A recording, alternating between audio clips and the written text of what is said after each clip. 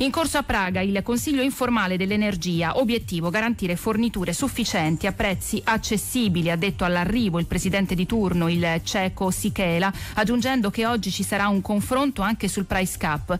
Parallelamente restano importanti le iniziative di risparmio energetico e c'è chi propone la settimana lavorativa più corta. Lavorare 4 giorni anziché 5. L'obiettivo può piacere a lavoratori e imprese, ma gli obiettivi non sempre collimano. Se ne discute in Intesa Sanpaolo e la decisione potrebbe essere presa oggi. La banca lo propone ai sindacati, che da tempo chiedono di aprire una discussione in tal senso, fermo restando comunque gli stessi stipendi. Per l'istituto di credito è un modo per ridurre le spese energetiche in primis. Per i sindacati potrebbe voler dire dedicare più spazio alle esigenze dei lavoratori, ma 4 giorni non significano meno ore di lavoro, perché quelle giornaliere passerebbero da 7,5 a 9, mentre la settimana sarebbe di 36 ore totali rispetto alle 37,5 attuali. Inoltre l'iniziativa non riguarderebbe tutti i lavoratori, ma solo alcuni settori. Una norma che, secondo il segretario generale della Fabi, Maria Sileoni, non è una novità. È un argomento che è comunque già definito all'interno del contratto nazionale. La scelta del giorno libero aggiuntivo poi andrebbe concordato, quindi non liberamente scelto. Insomma, il confronto è ancora molto aperto. Paola Bonanni, GR1.